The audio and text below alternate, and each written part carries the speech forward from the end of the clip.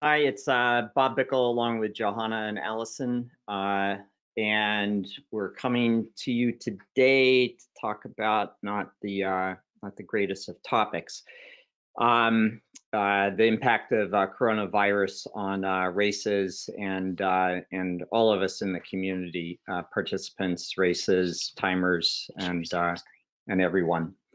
Am I sharing my screen? No, not there. Sharing, sorry. Show. Are you recording? Yes. Yeah, I'm recording.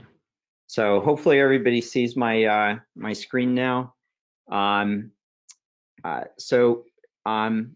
going to do today is I'm going to give a little bit of an overview here, and then I'm going to talk about two topics. One is chargebacks, and the other is tools that we're trying to provide you all to help deal with this in an efficient and good as possible way. So first off, I got to say, our thoughts are with everyone and to stay safe. This is becoming increasingly serious as death tolls increase, and I'm not sure it's going to get better very soon for us. So our timeline on this, so we obviously were starting to track it and so forth. We felt kind of strongly enough that it was going to impact our industry towards the end of February. And we put up a blog post that had a bunch of suggestions about planning for it. At that point in time, there were 60 reported cases in the US and 400 in Italy. We also started doing a weekly year-over-year report to try to see if we could get some like advanced warning on what's going on and so forth. And then last Friday and over the weekend, it took me that long to really understand the math. I happened to read an article by a mathematician statistician in the UK that discussed this type of exponential type of virus effect, and the numbers just kind of blow you out of the water. And you've seen reports from Angela Merkel and others, I'm sure, because everybody's reading about this. You can believe whatever numbers you choose to believe. It's all a little bit of a mystery because everything is moving so rapidly. Nobody really has the numbers to forecast. You look at what we said 2 weeks ago about 60 cases in the US and 400 in Italy, and now there's many more than that are already dead in Italy. So our weekly year-to-year was flat, basically, the first 2 weeks.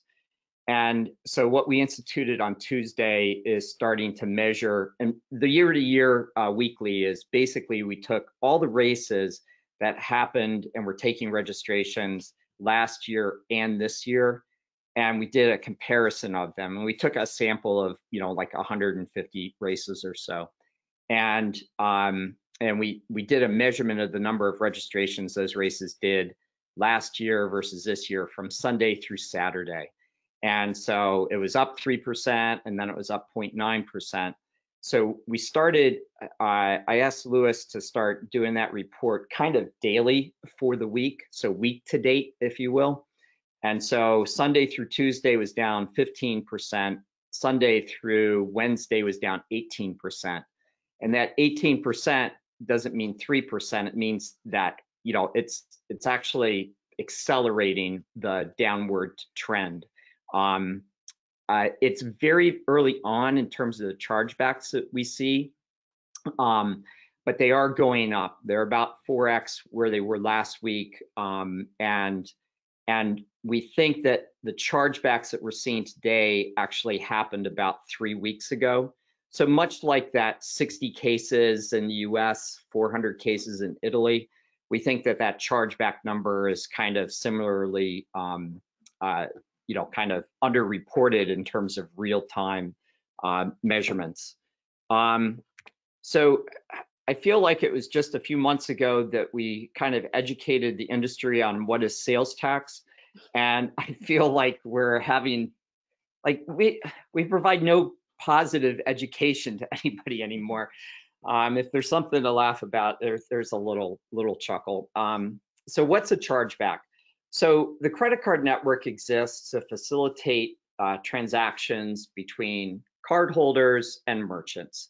Cardholder uses a credit card to buy a good or a service from a merchant, and you all are actually merchants. So each one of you is a merchant, and you're providing your service to the cardholder. If that service is not delivered, the cardholder has the right to do what's called a chargeback, and they're able to get their money back from you, and you have a legal, financial, fiduciary obligation to pay that money back to them.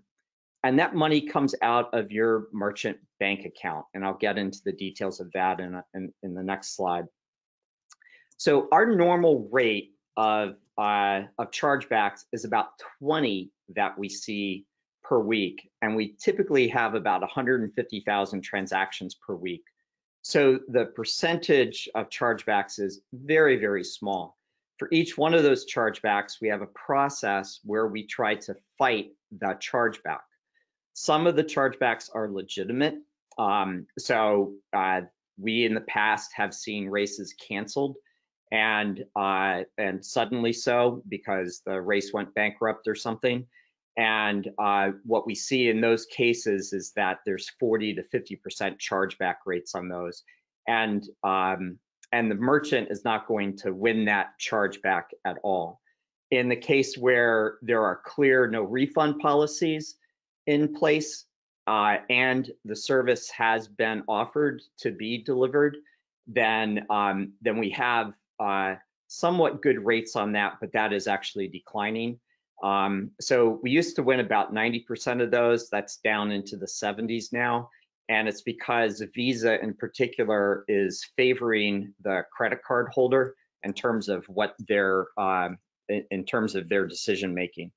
And that process, the way it works is that a card holder issues a chargeback to the credit card network. They call up Discover or American Express, or they click a button on their phone to issue the chargeback. There's this kind of delayed process that happens in the credit card network. The credit card network is actually kind of really technologically kind of behind the times in a lot of ways. There's actually some manual processes that go on in that reviews before it hits us. When it hits us, the exact moment that it hits us and we get notified of the chargeback, the money is actually pulled out of your merchant bank account and returned through the credit card network to the credit card holder. So if you look on the left-hand side, you see, merchant bank account for race number 1, race number 2, race number 3. Race number 1 has a $1,000 reserve, race number 2 has a $0 reserve, race number 3 has a $20,000 reserve.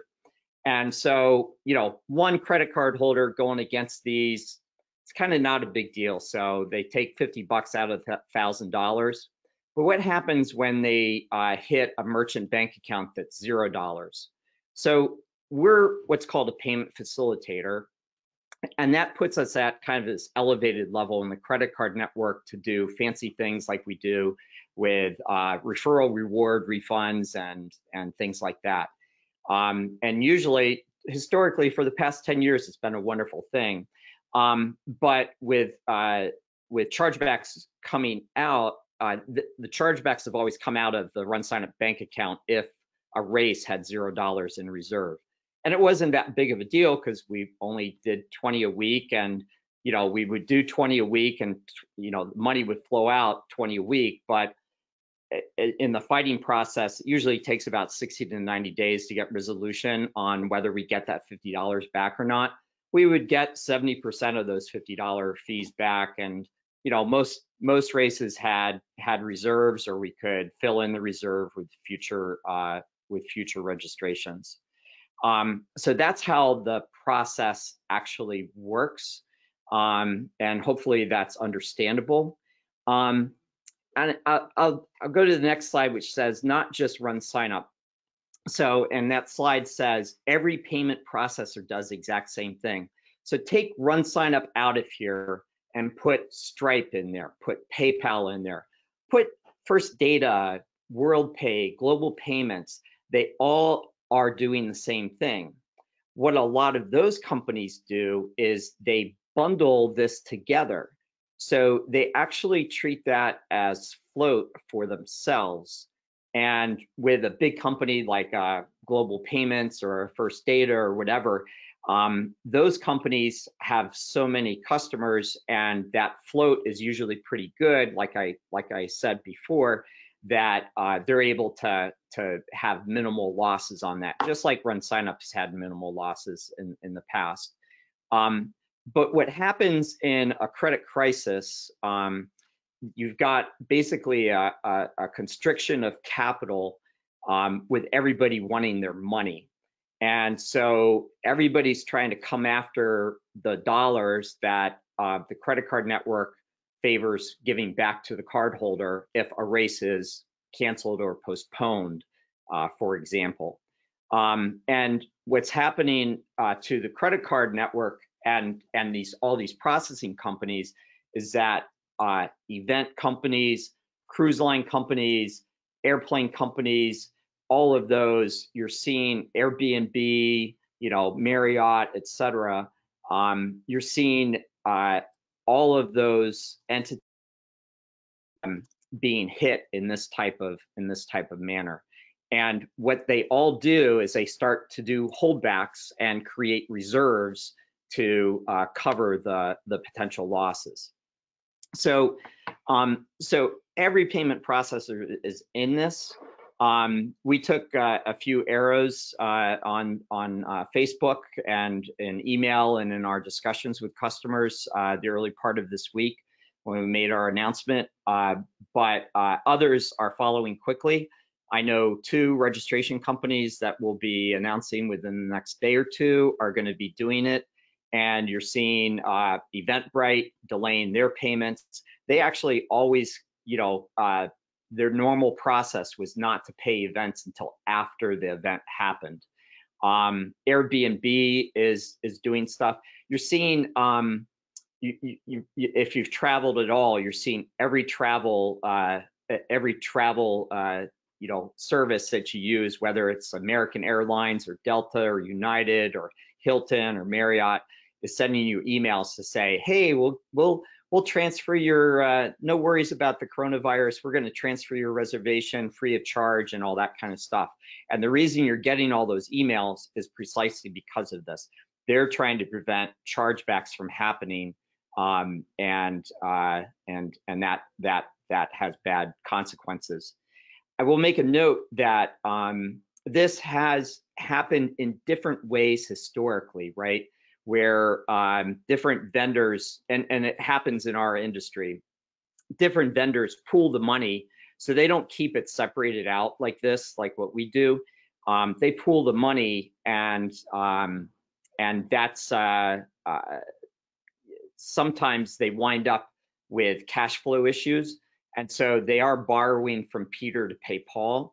And you'll also see them accommodate for this by slowing down their payments. Eric is asking if I'm doing okay. He's clearly not. He's clearly not listening to my webinar. No, I'm not doing okay, Eric. My goodness. So here are the numbers. So the races that are on our platform in April and May, we have paid them over $40 million. That entire $40 million is pretty much at risk, with things like the state of Ohio closing down all races that are over 100 participants as just one example of many that are spreading like wildfire. There is less than $2 million in reserve. If we manage things well, now that might work out okay. Somebody text Eric to stop texting me. I will. Okay, thanks. But the issue is that $2 million is split between 10,000 plus races. And there can be many individual failures. And those individual failures come out of the RunSignup bank account. and the RunSignup bank account does not have $40 million in it. So what did we do to try to address this issue? So starting this past Tuesday, now my other daughter is bothering me. Text her not to bother Molly, me. So can you just cancel those? I have no idea how to cancel them. But starting Tuesday, we began trying to get each race up to a 20% reserve ratio. The reason we picked the 20% reserve ratio is that those canceled races that we've seen in the past have a 40 to 50% chargeback, and so we were hoping that half of that would accommodate this. So in week one, we tried to be somewhat gentle in putting this in place.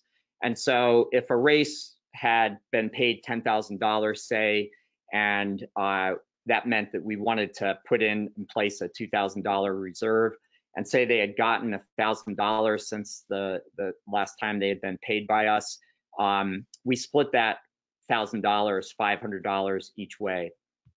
And so we didn't, maximize the reserve.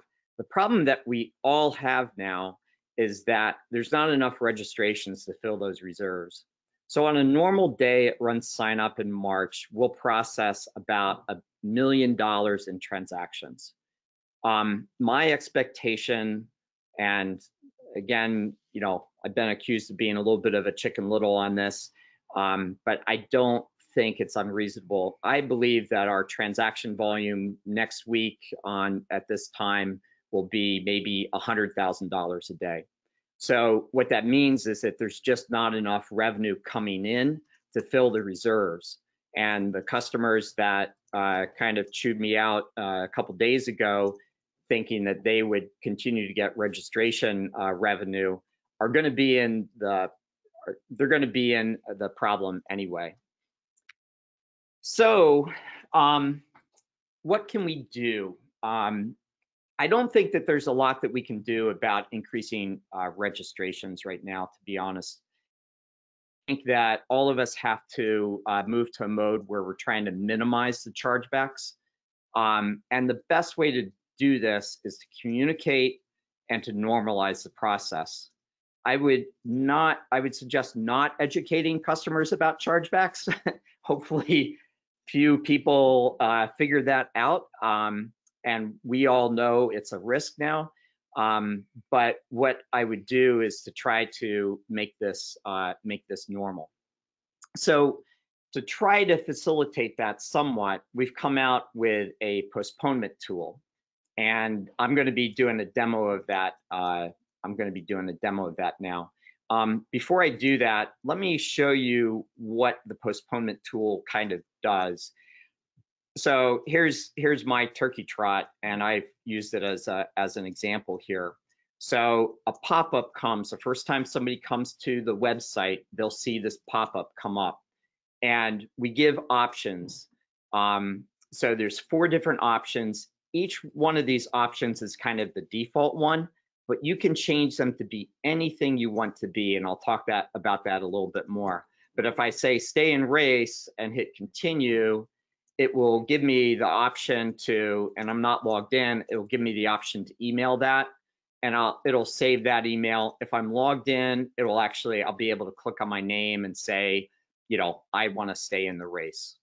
After the first time, the pop-up doesn't reappear for a period of time, and then it just goes on your front race page. The other thing you'll note up here is that we automatically do a strike through on all of your dates. So wherever there's a date in RunSignup, you'll see a strike through, and then whatever the new date is. And if you don't have a date, you can put TBD or something like that. The tool is really flexible. Brandon Huff just implemented it for his race. Allison just got off the phone with him. Allison, why don't you tell us Brandon's story? Yeah, Brandon's race just got canceled. The governor of Ohio just announced that they are putting a ban on all events over 100 people. So he immediately, as soon as he heard that news and we released this tool, put up a note to anyone visiting the website. On the other, he's also drafting an email right now to send out to all of his participants, and he's been communicating very openly and clearly with them throughout this whole uncertain period. So his participants are very aware of the struggle and the uncertainty of whether the event is going to happen or not. So what Brandon's going to be doing is he's going to be allowing people to, of course, participate virtually. He's working with the local running store to allow all the participants to come and pick up their packets throughout the week. And he's also going to be giving all of this year's participants a 50% discount for next year's event. And he's communicated very clearly with them and letting them know, he's a small business. He doesn't have the ability to, issue everyone a full refund and give them all a full free entry for next year. I think just that combination of clear communication, flexible options, and then always, of course, a contact number for those people who do have special circumstances and, need to talk to somebody or need to desperately request a refund. So always putting that contact information very clear and upfront. But you'll see on this postponement tool, they immediately purposed it to communicate the message about the cancellation. So it's used in a slightly different way than what you see on the turkey trot. So this tool is flexible. So the turkey trot gave 4 different options, and he's not giving any options. He's just using it for communication purposes. Mm-hmm. All right, thanks, Allison, and good luck, Brandon. Let me go to the tool itself. So I kind of ran through how it works. If I'm logged in and I pick one of these things and hit continue, it actually shows me my registrations, and I have Allison and myself here to kind of do for a demo. And you can see that we've already picked our decision of stay in race, and Allison's switching to the virtual race. So that's how that looks to the runner. In the race dashboard, there's this new menu item here under race, which is cancel or postpone the race.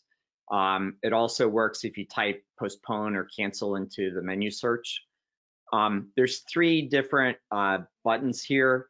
So you can set up, you can get a participant decision report, and then you can get the email report. So where people aren't logged in or you don't know exactly who they are and they just enter it in their email, like I showed you on that first example, that report will show you those people. So in the cancel or postpone race, you've got 3 main options. The race, and actually each one of these options doesn't do a lot. It doesn't take a lot of action. So you can kind of massage this to be however you want it to be. So there's a postponement, a change to a virtual, and the race was canceled. And so on the postponement date, you can really enter anything you want. If you enter a real date in here, it will show as a real date. If it enters in TBD, which I assume is going to be the most of you, unless you're basically kind of postponing until next year, you're basically not going to hold the event this year because there's just too many logistics and too much uncertainty about rescheduling it in the fall. And then let your participants know about your race. So this race web page headline and text is the stuff that you see on the headline. Our race event has been postponed, and this is the text that it appears here, as it appears here. And then down below, you've got these different options, right? And when it first comes to you, you'll see that all of these options are turned off, and there's kind of a short description of what is meant by each one of these. And the first one is basically stay in the race. And we've entered in some default text, but you should feel free to make this custom to whatever you want. The second one is switching to a virtual race. The third one is keeping my registration fee. This is potentially particularly interesting to nonprofits, where you could make this statement even stronger, which is something like turn your registration fee into a donation. And then the final one is get a refund. And so if you choose this one, and you don't have to, then that will kind of send the person through. They actually don't go through the refund tool. What you'll have to do is use the report to actually use the bulk refund tool, which is more convenient for the customer. It's kind of easier for the customer to do and understand and everything, and also gives you a little bit more visibility and control over things. So, so those are the options on that. If I go back to this page, I can look at the participant decision report. So this will show me everybody who's kind of picked one of those options. And it gives me all of the contact info, and it also gives me their decision and when they made their decision. You know, stay in the race and switch to a virtual race. And I can download that into a spreadsheet and then re-upload that into our free email marketing tool, and then communicate with those customers, whatever is appropriate. Participant lookup by email, I don't have any of those in this race, but it, I think I've got a race here. Basically, it shows the time that they entered their email, and it shows their IP address, where they came from. And then if we can match that email to registrations, we can know how many registrations they had. So if they didn't follow through on the completion of, you know, filling and checking a box and picking a choice, you at least know how many registrations that person represents if they use the same email as they had before. So that's a tool. We hope that it's helpful to you. We're going to continue to iterate on this, and we're going to take input that we get from all of our customers to try to make it better.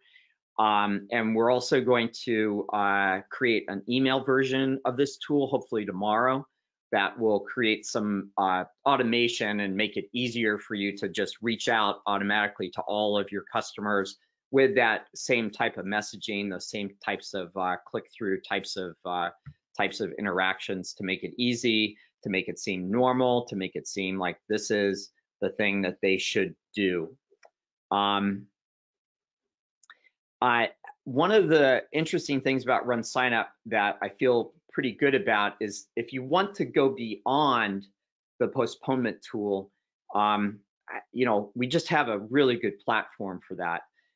We've got cover pages where you can customize a message and basically create your own pop-up cover, you know, messaging on this. We've got free email. We've got participant management tools that are extraordinarily extensive, and we also have true virtual race tools. So hopefully we've got a pretty good toolbox for you. Some of those options can be complex, but if you have a large race, you may want to have that level of control over what you're doing and how you're doing it. And to help with that, we have a coronavirus web page for you. So it's as simple as runsignup.com/coronavirus.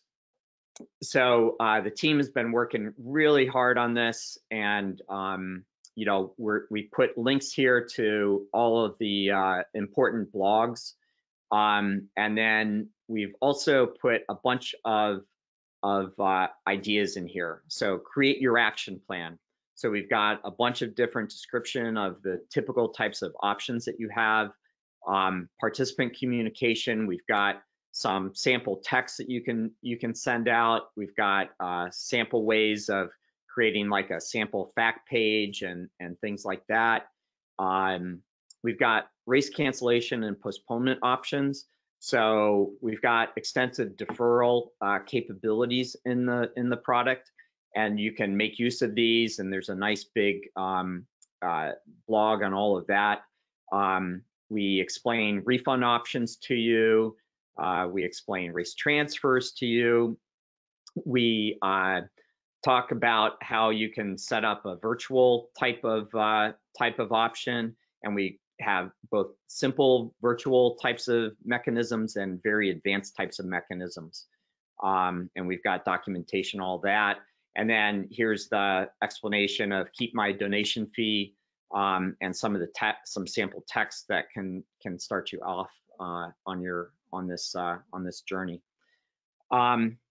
So that's what we've got put together for you today. Over the coming days, we kind of, I feel like we're kind of a little bit of a central repository for information and ideas. And so you'll see this this website actually built out with some best practices and ideas, and we'll continue to refine this. So we try to get the messaging out. We'll probably do pretty frequent emails to everybody about what's going on. We'll do lots of blog posts to try to keep people up to date, and again, just share ideas and share in this together. And you know, that's kind of my final slide, and it's kind of a term that we've used here for a long time, that we are in this together, and you know, we really thank you for your support and understanding and help on all this. And you know, it's at times like this that, you know, we just kind of need each other and need to work together and collaborate. So with that long intro, Johanna, do we have questions? Yeah, I got a couple. Can you just kind of cover quickly how to use the tool for an event that is not canceled, to use it as messaging? Yeah, Brandon's example. It's Brandon's example, and I'll go into my turkey trot race. So what I would do basically is just kind of turn each one of these off. If I turn them all off, you see how none of them are checked here, and I save the settings. Hopefully this works. You just want to change your content, the headings and stuff. Oh yeah, I didn't change. Anyway, you can customize that. Yeah, if you customize this and then you kind of change these down here as well.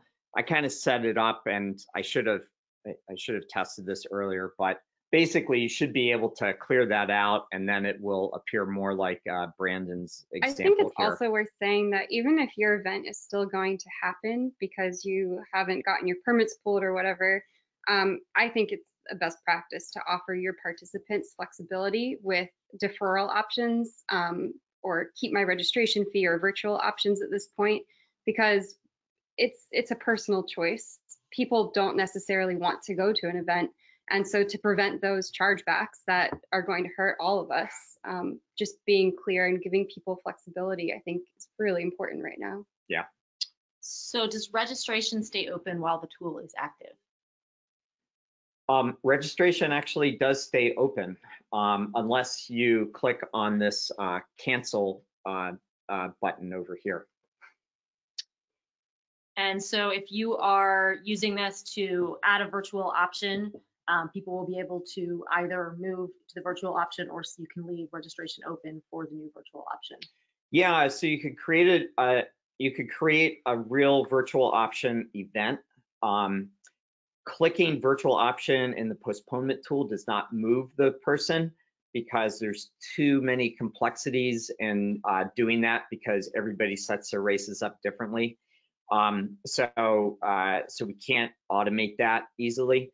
But what you would do then is go run that little report that we looked at here, and download the CSV, take all the people in the virtual race, and do a transfer. And there is documentation on transfers in that coronavirus, runsignup.com/coronavirus website. And then currently, and then also in the future, if you activate the postponement tool, is an email automatically sent to participants? Yes. So what we're working on to work on for tomorrow, hopefully we release it tomorrow, is basically that tool that you'll go in and you'll click a button somewhere. I'm not sure where we're going to put it, but you'll click a button somewhere that says, okay, send this notification to all of my participants. And you'll probably see like a pop-up with a final edit for you. And then you'll hit send and it will send out. Slightly different topic. What is the preferred method of refunds? Is it better to do it through RunSignup or use your own methods like checks or Venmo? RunSignup is actually the preferred method, and the reason for that, and I should actually show you. My screen looks a little bit different than your screen. So you can add money to your reserve, and you can add it with a credit card, or you can get in contact with us, and we will do the wire transfer thing with you. And so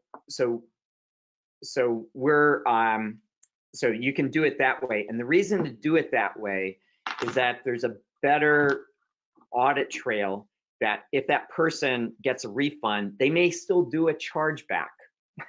If you send them a check, they may still do a chargeback, and then you have no audit trail for any of that, and it would be impossible for us to fight the chargeback for you.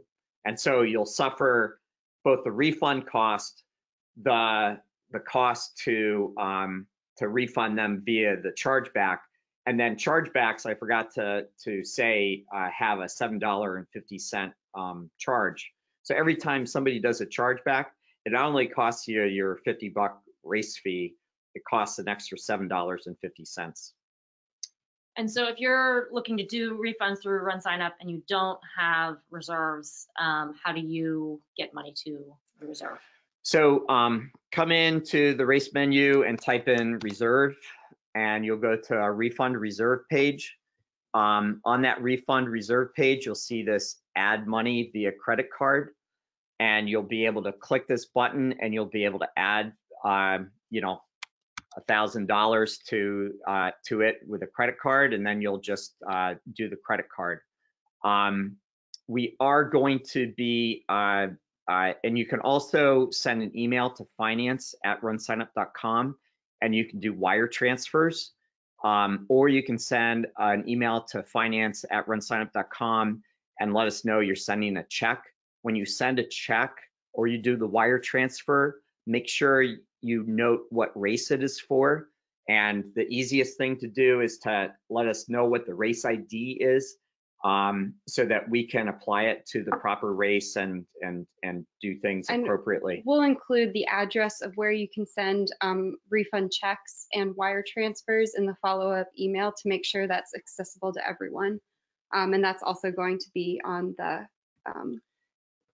Yeah, there's actually a frequently asked question, and the very bottom of that question gives you detailed explanation of how to do it and how to find it and screenshots and things like that.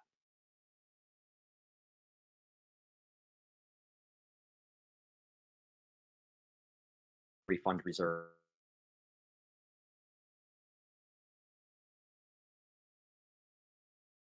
I got Facebook lately.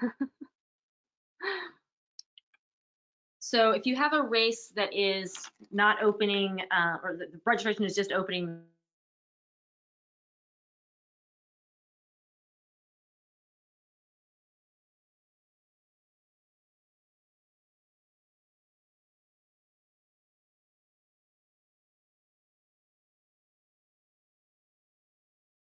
magically work with that 20% being taken out, because if you had $0, then you took in 1,000.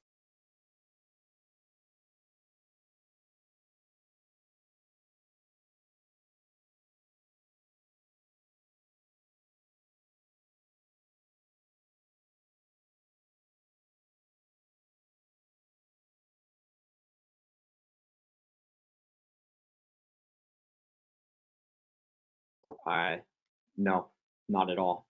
Another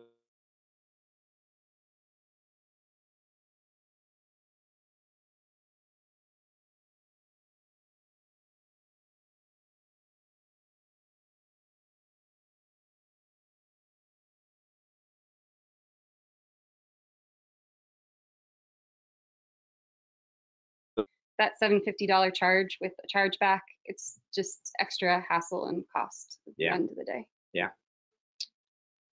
Right. I think we have a number of questions on virtual event setup. I think if you want to go through the very basics, I would recommend starting with the coronavirus website. There are 2 how-tos there. Yeah, and I think what we should do, Johanna, is actually have separate webinar on this maybe tomorrow. Yeah. So we'll make sure we include a link in the follow-up email to this, to those 2 setups, so that you guys can take a look at them yourselves, and then we'll get something else on the books for more questions specifically about virtual events, because that's going to be its whole own topic. And anyone who has asked an actual question about that will follow up with you after this as well. And I think that's it for right now. All right. Thanks everybody for attending, and we'll get through this.